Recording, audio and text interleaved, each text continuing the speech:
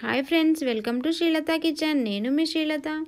ఈరోజు మన రెసిపీ వచ్చేసి చల్లని ఐస్ క్రీమ్, అది కూడా ఎంతో టేస్టీగా పార్లేజీతో ఐస్ క్రీమ్. ఈ పార్లేజీ ఐస్ క్రీము చాలా అంటే చాలా సూపర్ టేస్టీగా ఉంటుంది. పార్లేజీ బిస్కెట్స్తో ఇలా ఒక్కసారి ట్రై చేయండి, రుచి ఎప్పటికీ మర్చిపోలేరు. పిల్లలు ఎంజాయ్ చేస్తూ తినేస్తారు. ప్రతి ఒక్కరూ ఇంట్లో చాలా సింపుల్గా చేసుకోవచ్చు.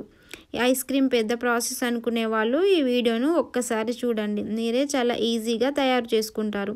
మరి చాలా టేస్టీగా ఉండే ఐస్ క్రీమ్ని ఎలా తయారు చేసుకోవాలో ఆ ప్రాసెస్ ఏంటో ఇప్పుడు చూసేద్దాం. ముందుగా పార్లేజీ బిస్కెట్ ప్యాకెట్ని తీసుకోండి. అందులో ఒక 2 ప్యాకెట్స్ సరిపోతాయి. మీరు కావాలంటే చిన్న ప్యాకెట్స్ తీసుకుంటే ఒక 10 రూపీస్ బిస్కెట్ ప్యాకెట్స్ సరిపోతాయి. ఇప్పుడు ఒక 2 ప్యాకెట్స్ని తీసుకొని మిగతావన్నీ పక్కన పెట్టుకోవాలి. ఇప్పుడు ఈ 2 ప్యాకెట్స్ని ఓపెన్ చేసి ఒక మిక్సీ జార్ తీసుకొని అందులో చిన్న చిన్న ముక్కలుగా చేసుకొని వేసుకోవాలి. అన్నింటినీ వేసుకున్న తర్వాత మెత్తగా గ్రైండ్ చేసుకోవాలి.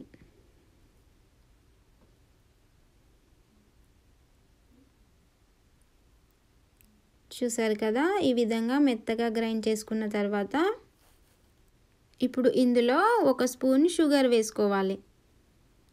ఎందుకంటే బిస్కెట్స్ కూడా స్వీట్గానే ఉంటాయి కాబట్టి ఒక స్పూన్ షుగర్ సరిపోతుంది.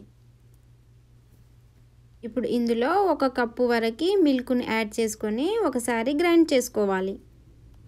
చూసారు కదా, ఈ విధంగా క్రీమీ టెక్స్చర్ వచ్చేంత వరకు గ్రైండ్ చేసుకోవాలి. ఇప్పుడు ఈ ఐస్ మిక్స్ని మీ దగ్గర ఒకవేళ కుల్ఫీ మోడ్స్ ఉంటే అందులోకి యాడ్ చేసుకోండి, లేదంటే గ్లాసులో కూడా యాడ్ చేసుకోవచ్చు. ఇక్కడ నేను గ్లాసులు యూజ్ చేస్తున్నాను. ఇందులోకి పార్లేజీ ఐస్ క్రీమ్ మిక్చర్ని యాడ్ చేసుకోవాలి. ఈ విధంగా అన్ని గ్లాసెస్లోకి యాడ్ చేసుకున్న తర్వాత ఇక్కడ నేను గార్నిష్ కోసం చాక్లెట్ పీసెస్ని యాడ్ చేస్తున్నాను. మీరు కావాలంటే డ్రై ఫ్రూట్స్ కూడా వేసుకోవచ్చు. ఇది పూర్తిగా ఆప్షనల్, మీకు నచ్చకపోతే స్కిప్ చేయవచ్చు. ఇక్కడ అల్యూమినియం ఫాయిల్తో కానీ లేదంటే కవర్తో కానీ ఐస్ క్రీమ్ని ఇలా కవర్ చేసుకోవాలి. ఇలాగే అన్నింటినీ కవర్ చేశాక చాకుతో చిన్నగా హోల్ చేసుకోవాలి. ఇప్పుడు పైనుంచి ఐస్ క్రీమ్ స్టిక్స్ని పెట్టుకోవాలి. ఇలా రెడీ చేసుకున్న ఐస్ క్రీమ్ని 5 నుంచి 6 గంటల పాటు డీప్ ఫ్రిడ్జ్లో పెట్టుకోవాలి, లేదంటే ఓవర్ నైట్ కూడా పెట్టుకోవచ్చు. 6 గంటల తర్వాత ఫ్రిడ్జ్ నుంచి బయటకు తీసి అల్యూమినియం ఫాయిల్ని తీసివేయాలి. ఇప్పుడు ఐస్ క్రీమ్ రెడీ అయిపోయినట్లే.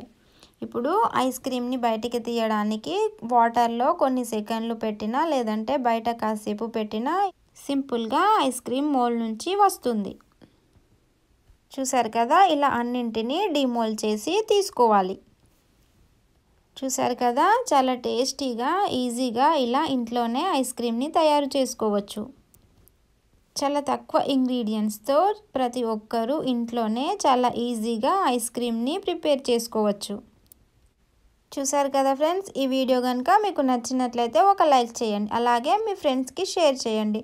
మరిన్ని టేస్టీ వెరైటీ రెసిపీస్ కోసం శ్రీలత కిచెన్ని తప్పకుండా సబ్స్క్రైబ్ చేసుకోండి. Thank you.